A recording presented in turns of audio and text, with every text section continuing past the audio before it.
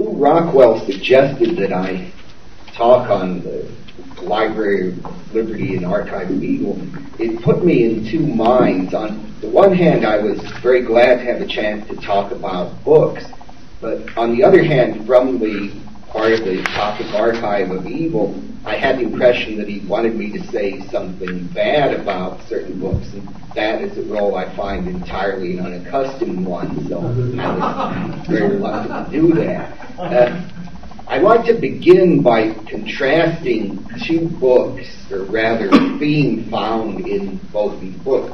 The first of these is an excellent book that Lou mentioned in his talk last night. That is Murray Rothbard's 1982 study, The Ethics of Liberty. And the other book is the most influential modern book in political philosophy, John Rawls's The Theory of Justice, which came out in 1971. Murray Rothbard develops his libertarian political thought in Ethics of Liberty from a very simple principle, that of self-ownership. Now, the self-ownership principle holds that each person is the owner of his or her own body and has the right to do certain things with that body that other people do not have. Other people do not have the same rights over his body. A simple example, I think, will show the plausibility of this principle. Supposing that someone needs a kidney transplant and decides that since you have two healthy kidneys, you should give him one of your kidneys. You don't care to do that. Now, supposing the person were to argue, well, look, even though you'll be worse off having one of your kidneys removed,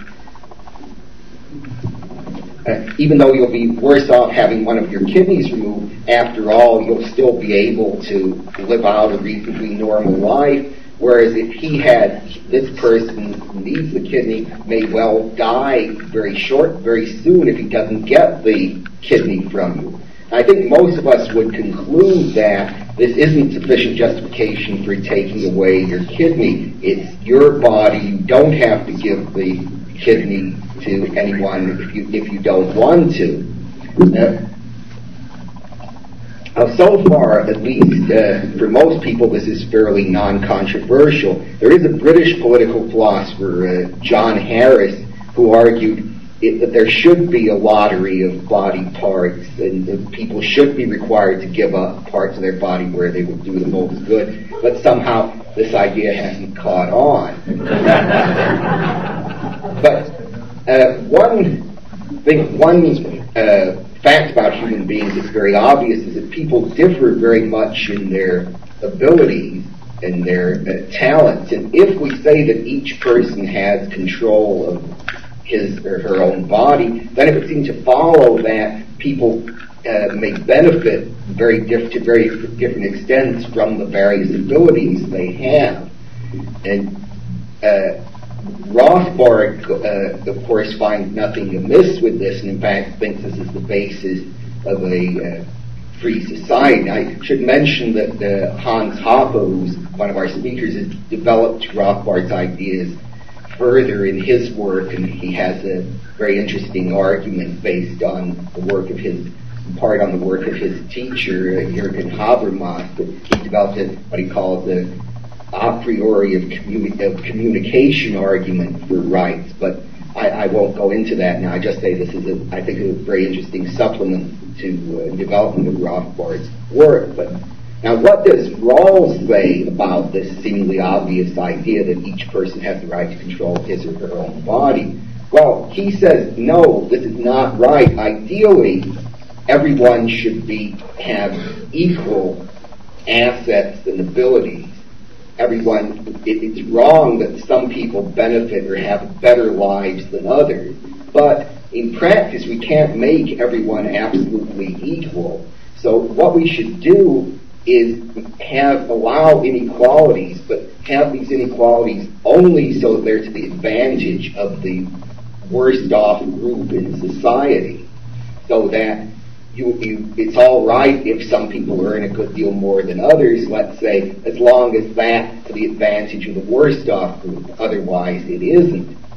Now, how does Rawls reply to the very obvious objection that, well, why should you not be able to have control over your own abilities? After all, they are your abilities, aren't they? Why should you have to, say someone of superior ability, have to surrender part of his income so that others with less talented can benefit? Well, this seems at least prima facie unfair.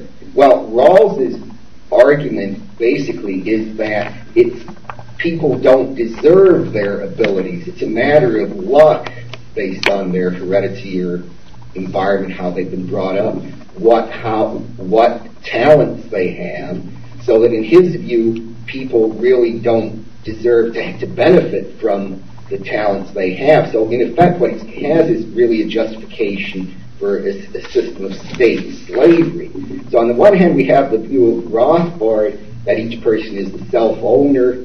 Then there's the Rawlsian view is that society is really the owner of everyone's assets, and really we should distribute these assets equally as far as possible, allowing inequalities only to the benefit of the worst off. Now, Rawls's idea might strike you, I think, should strike you as an absurd one, but I hope it won't surprise you to learn that of the two books, Rothbard's book is hardly known among conventional political philosophers, whereas Rawls's book has been the source of hundreds, if not thousands, of books and articles. It's by far the most influential book of its kind.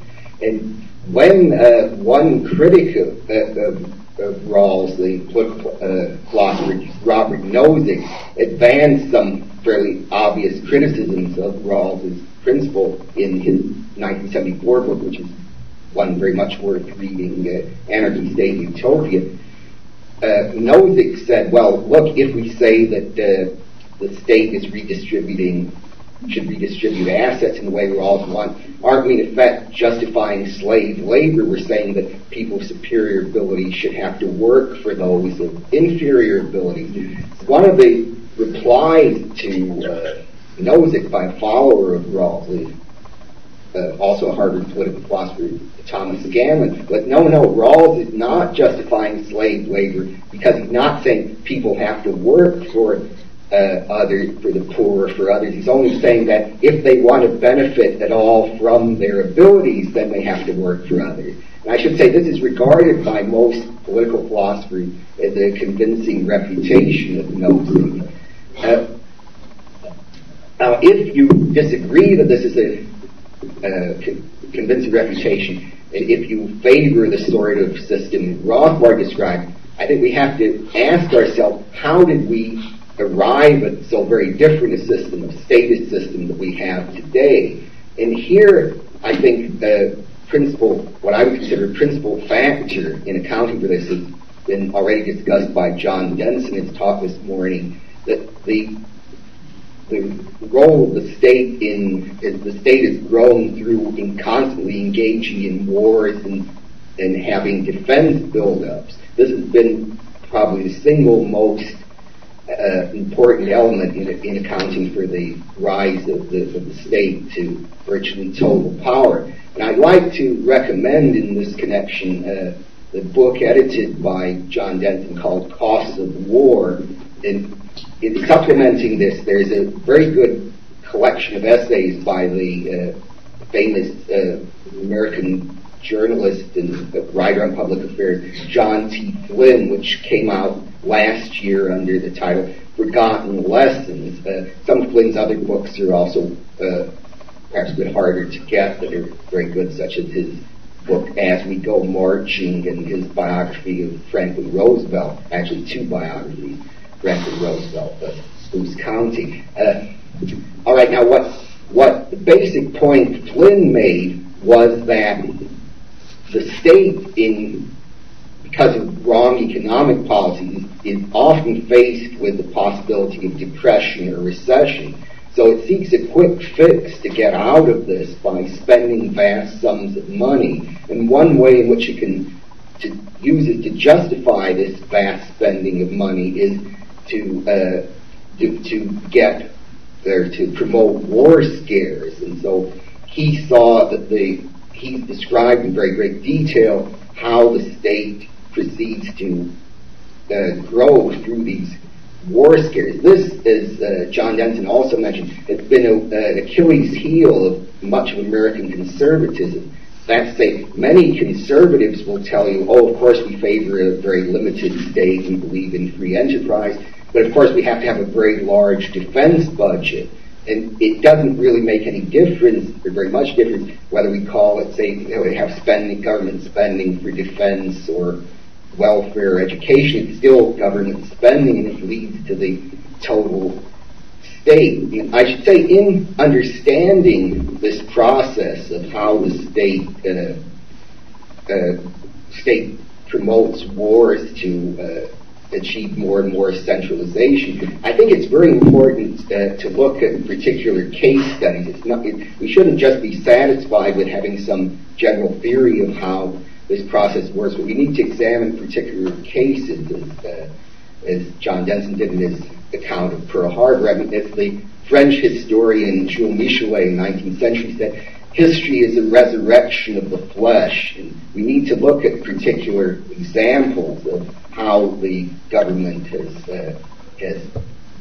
promoted war. I'd like to mention, say in this connection, just a few books. There are two very good studies by the great American historian Charles Austin Beard. One was called The American Foreign Policy in the Making, and the next one was, which came out I think a couple of years later in 1948, was called President Roosevelt and the Coming of War. The coming of the war in 1941. And what Beard showed with very convincing documentation was that Franklin Roosevelt had been elected on a program of non-intervention into foreign affairs, but that he gradually, throughout the 30s, shifted his position and completely against his public statements. He continued to make public statements strongly favoring non-intervention. But then somewhere around, say, if you look at his famous Chicago Bridge speech of October 1937, he suddenly shifted and then followed a much more warlike policy. So I think this gives a very good account of one particular case. And then also I would think it's another example of how you can, very valuable to look at, is the origins of World War I. Here, I think much of the recent literature, such as Fritz Fischer's book, Germany's Grasp for World Power, isn't as good as the earlier literature. That too much of the recent literature has tended to demonize one country, namely Germany, and hold them entirely responsible for World War I, whereas the earlier revisionist literature, it has a much more nuanced account of the origins of war. And I think one book people should certainly have a look at if you're interested in getting in this subject is Sidney Fay's great book, The Origins of the World War. I think it's possible you could get the 1930 edition rather than the 1928 one, because he made some changes in his conclusions in the second edition. But we now have, I've explained somewhat the basic difference between a libertarian statist philosophy and given an example of what's a force opposed to that, namely the growth of war. We now have to say, well, given that wars seem, at least on the self-evidently bad, how is it that people have fallen for this? How is it that we've gotten involved in so many wars? Why is it the government has succeeded in its aims of centralizing power, increasing power through promotion of wars? And here, I think we have to accord primary, at least, important significance to the intellectuals. There have been particular writers who, through their often very astute propaganda, have been able to confuse the public and advance the aims of the state toward total power. I'd like to mention a couple books in which this process very well described. there were two books, I think, that came out in the same year. One is 1944. One is extremely well known, Friedrich Hayek's Road to Serfdom. But the other book is perhaps even better than Hayek's great work, but has attracted less attention. It's Ludwig von Mises' Omnipotent Government. Both of Mises emphasized in Omnipotent Government that statist intellectuals supported measures of economic intervention into the economy in order to strengthen the power of the central government, and they deliberately rejected any notion of economic law as wrongly attempting to limit the power of the state. And he shows in this book in very elaborate detail, particularly in the case of German policy in the 30s, that this policy of statist intervention in the economy went hand in glove with the promotion of war and aggressive nationalism. And this is, I think, one of the best accounts of the rise of National Socialism that's available. Hayek in Road to Serfdom had a very similar analysis to Mises, although he perhaps stressed the connection between the intellectuals and the developments in the economy to a lesser extent than Mises. He tended to stress that if people wanted to have a certain plan for society, then given the diversity of people's values, this plan could only be enforced through coercion, since people have very different ideas of what's good or what's best policy. A comprehensive or total plan will require incompatible with freedom. And he traced also, giving principal attention to the German example, how this process developed from especially taking account of certain writers in World War I, such as various German writers such as Werner Sombart and others, and showing that their ideas were later carried out in much more detail by the National Socialists. Now, in considering these intellectuals, I think what I'd like to do now is focus on one intellectual in particular, one of these statist intellectuals. And, this writer is discussed to some extent an essay in the book edited by Cost of War that I mentioned before. This is in Murray Rothbard's outstanding essay, War is Fulfillment, Power in the Intellectuals. And he discusses the role of a man I'm sure you've heard of, the American philosopher John Dewey. Dewey, I think you'll know, probably you've all heard of as one of the founders of progressive education, but he was much more than that. And I'd like to offer some, I recommend highly what Rothbard says about Dewey in this essay, but I'd like to offer a few supplementary comments so that we can get some understanding of how the statist intellectual worked.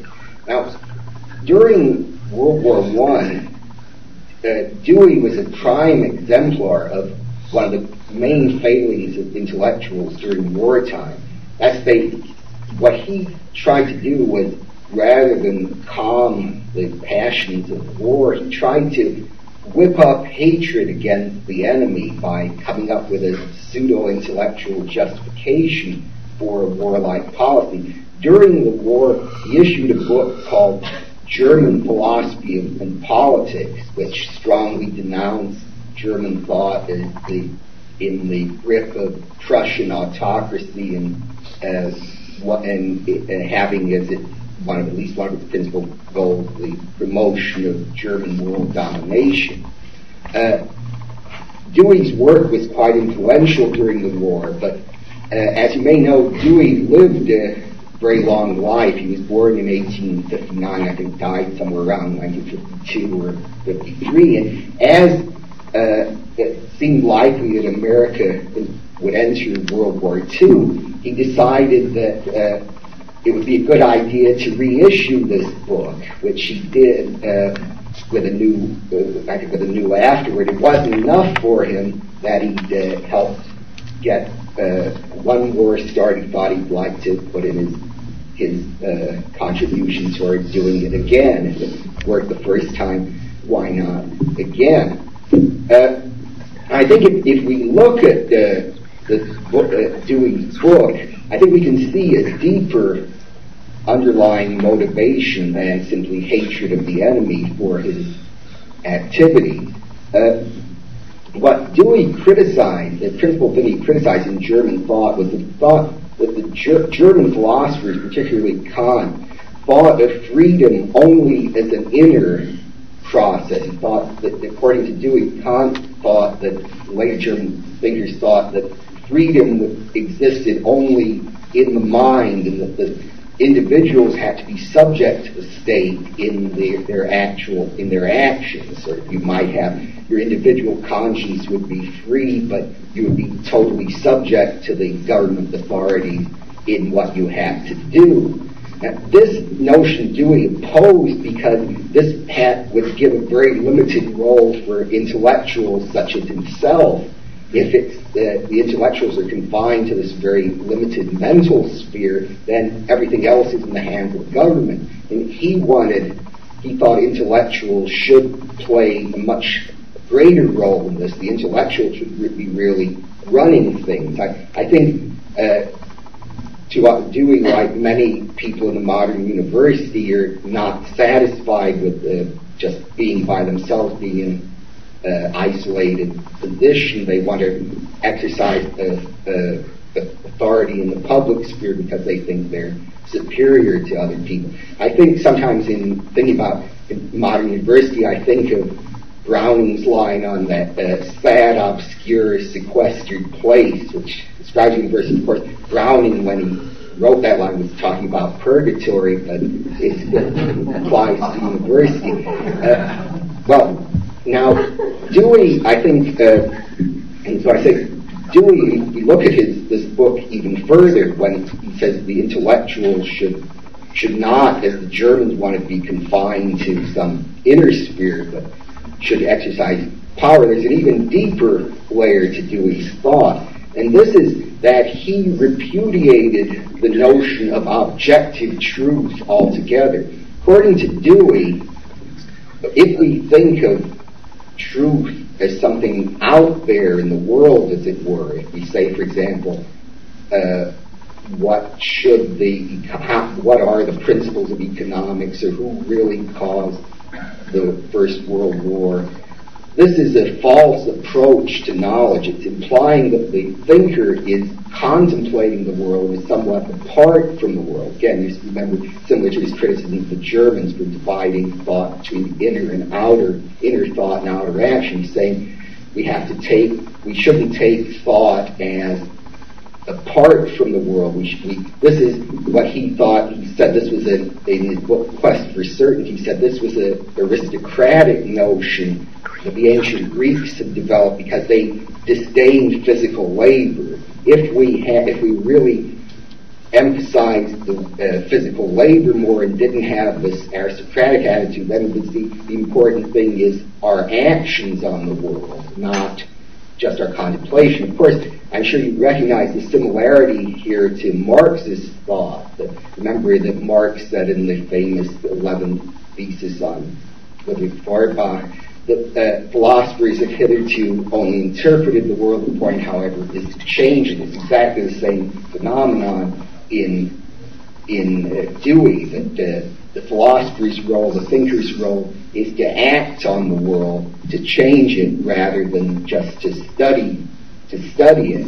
And this notion, I should say, the parallel between Dewey and Marx was drawn explicitly by a self-described lifelong Menshevik, Sidney Hook, who was both a follower of Dewey and a Marxist. So he thought that Marx and Dewey really supplemented each other entirely, and this has been a very influential strain of American radicalism. So the last book I want to mention actually extends Dewey's notion even further. This is also one I put in my archive of evil. I guess I didn't find it so hard to talk about bad books after all. This is the very influential book that came out, I believe, in 1979 by Richard Rorty, called Philosophy in the Mirror of Nature. Now, Rorty rates John Dewey one of the three greatest philosophers of the 20th century, along with Ludwig Wittgenstein and Martin Heidegger. And what Rorty says is that truth, at least in the social sphere, should not be taken as something that's out there at all. Rather, the important thing is what a particular community holds to be the case. So as Milton said, there's nothing either true or false, but thinking makes it so. It's something that the community decides what's true or false. They're not limited at all by any requirements of, say, economic law or anything else. And I think we can see this notion, which is really pragmatism, the Deweyite pragmatism carried to its ultimate extreme, fits in very well with statism, because in the face of fairly obvious objections to the statist program, it simply disregards these and says there's no such thing as truth at all. Now, I think it's one of the great achievements of Mises and Murray Rothbard and those who tried to follow in their footsteps, that they have rejected these notions that have stood up for both economic law and objective truth. And we can see in the lives of Mises and Rothbard that, in Robert Frost's phrase, this has made all the difference. Thank you.